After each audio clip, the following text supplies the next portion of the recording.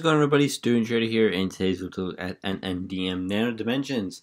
Pretty good day for this one, up 29 cents, just shy of 4% on the day. I would have liked to hold the 770s, but you get what you get here.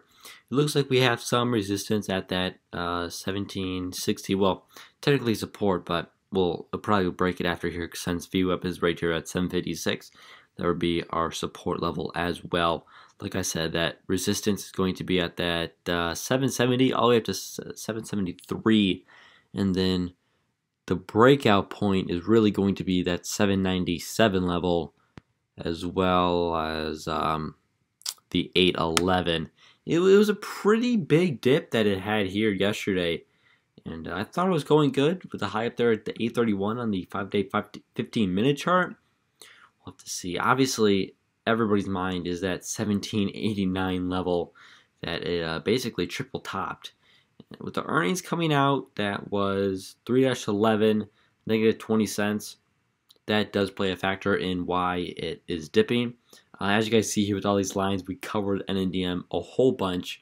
So definitely click the link in the description during the Patreon to get alerts about NNDM and every stock. Also, if you choose the $5 tier, you get to make or to have me make any video stock related, and NNDM could be that choice if you join it. Alright guys, so right here, also the $11. If you take a look at all these red lines, 950, 1050, 12, 14, 1490, 1557, and 1789 up there, that's going to be your major resistance points.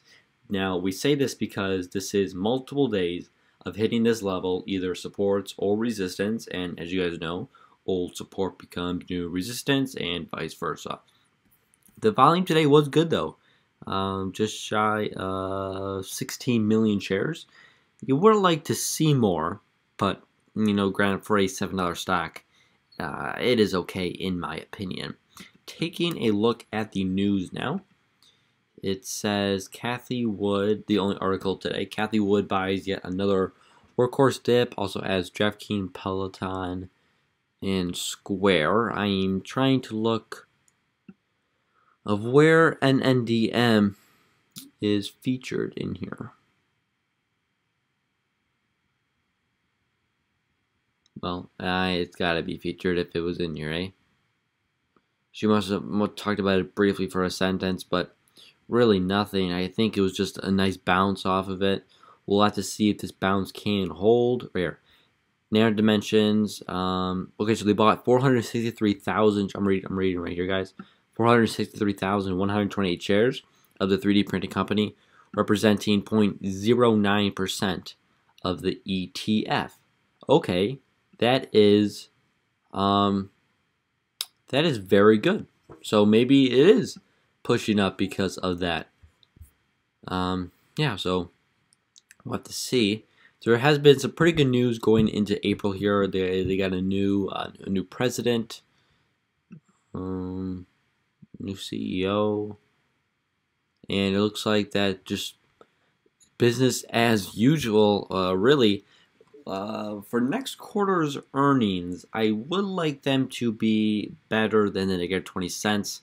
Last quarter, way over here, if you can't see it, because it's kind of blending in, it was negative 45 cents. And I believe it was negative 45. Was it positive? No, yeah, see, negative 45 cents. I would like it to be, like I said, above negative 20, and the positive side, of course. And anything positive could get a bounce. We do have a major support level at the 659. That's going to be the level that it cannot break, because if it is, it's going to put it right back where it was back in October, November, and December.